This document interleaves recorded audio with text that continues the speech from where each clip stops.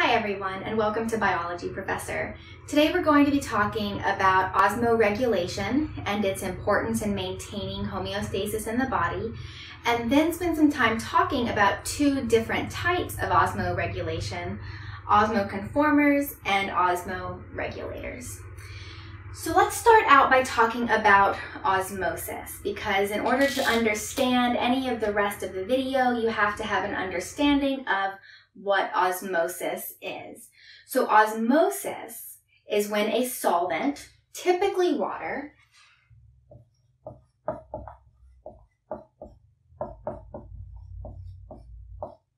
so when solvent molecules pass through a semipermeable membrane, going from a less concentrated to a more concentrated solution. The effect of that is to kind of equalize the concentrations of the solutions on either side of that semipermeable membrane. And as I said, typically when we talk about osmosis, we're talking about water, and that's going to be true for the rest of this video. Now let's talk about what we mean by osmolarity. So osmolarity is talking about the concentration, or specifically the ratio of solutes to water. So how concentrated the solution is, how many solutes there are per amount of water. And now we get into the real buzzword for this video, and that is osmoregulation. Osmoregulation is when an organism regulates its osmolarity.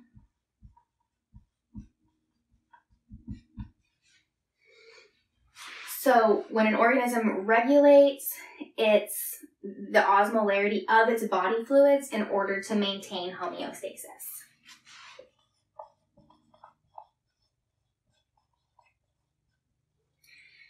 Now we know that homeostasis refers to the steady state condition of the body. So keeping the body at a good physiological homeostasis that will allow its various functions to continue and allow the organism to survive. So specifically here, we're talking about the fact that our cells are surrounded by semipermeable membranes. There are types of channel proteins called aquaporins that allow water to go from one side of the membrane to another. And so if the osmolarity, the concentration of solutes to water inside an organism is different than that concentration outside the organism, then you can have water flowing through the process of osmosis, flowing either in or out of the organism in order to equalize the concentration of the solutes both inside and outside the organism. Now there are two ways that organisms deal with this situation, two ways in which they osmoregulate. One is that some organisms are osmoconformers. Other organisms are osmoregulators. Now osmoregulators are more common among animals, but first let's talk about osmoconformers. Osmoconformers are organisms that match their body's osmolarity to their external environment. So another way of thinking about this is that osmoconformers are animals that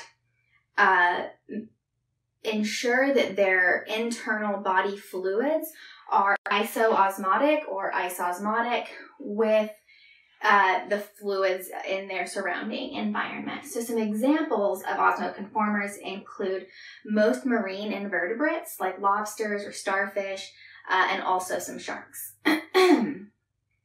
Now there are some pros and cons for being an osmoconformer.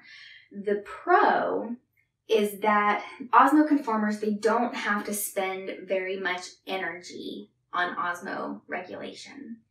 The con is that the bodies of osmoconformers are really subject to a wide range of osmolarities.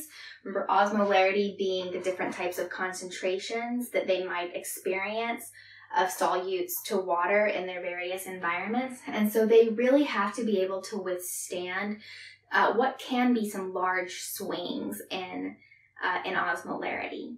So definitely pros and cons to that approach. Osmoregulators are organisms that, you guessed it, regulate.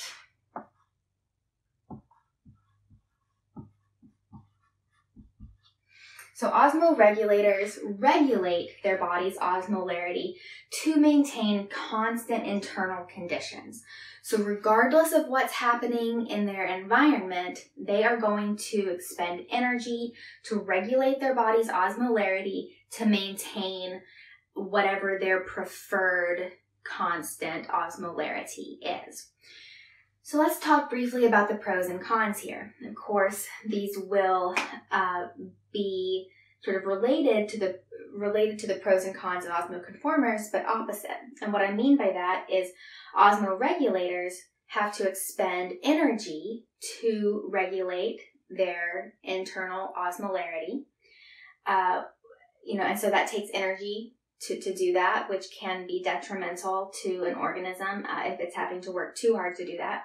But of course, the pro is that they do maintain this constant internal condition, and so their various physiological processes are able to take place in what are the optimal conditions for that particular organism, rather than having to deal with the various swings in osmolarity that osmoconformers might have to deal with.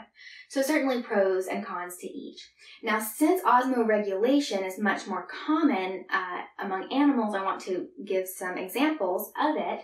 Let's start by looking at the difference between freshwater fish and marine fish. Now, there are certain fish that can live in freshwater and live in saltwater and adapt to both, but that's fairly rare. For the most part, freshwater fish cannot survive in saltwater, and saltwater fish cannot survive in freshwater. And that is because of the different ways in which they've adapted to osmoregulate. So let's talk about freshwater fish first. So here we have a drawing of a freshwater fish.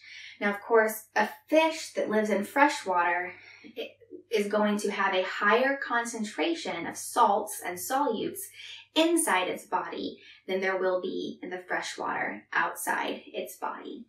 Now, as a result, because there are more salts inside, a more concentrated solution inside, water is going to flow from where it's less concentrated, which is in the fresh water, to where it's more concentrated, which is inside the fish.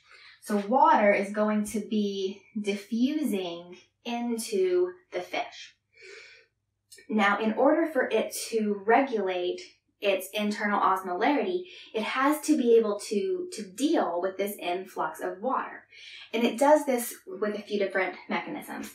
Its gills actually take up salt, whatever salt they can find in the fresh water, to sort of help even out this concentration so that the water doesn't have to move into the fish as much to do that. Also, these fish do not drink water. We'll talk later about how saltwater marine fish do drink water for their particular form of osmoregulation, but freshwater fish do not. They're having so much water diffusing into them that they don't drink it through their mouths at all. They also excrete very dilute urine. So that means urine that is diluted with a lot of that excess water to get rid of it, since so much more is always coming in. Now, from the opposite point of view, marine fish, those who live in saltwater environments, that salt water that surrounds them is going to be the more concentrated solution. And inside their body is going to be less concentrated. And so water is going to want to flow from inside their body outwards. And so that water will just diffuse out of these fish, which can be dehydrating and problematic. But they have ways to deal with that. One is that their gills actually excrete salt. And so by getting rid of that sort of extra salt, it helps them to balance out this water movement. They also are continuously drinking water through their mouth. So they'll be taking water in, whereas freshwater fish are only using their mouths to eat solid food. Marine fish are going to use their mouths to eat solid food, but also to just be continuously drinking to try to replace the water that they are losing.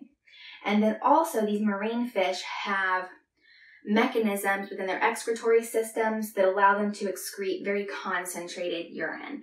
This means that their urine is concentrated as much as it can be so that it has a lot of solutes per unit of water, so they don't have to lose too much water to get rid of their waste products. And that also helps them to retain water and prevent dehydration.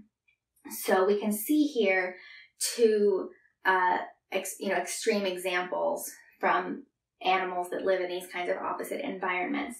Now, briefly, let's talk about humans, because humans are also osmoregulators. Humans use a specific type of organ that you have heard of called kidneys.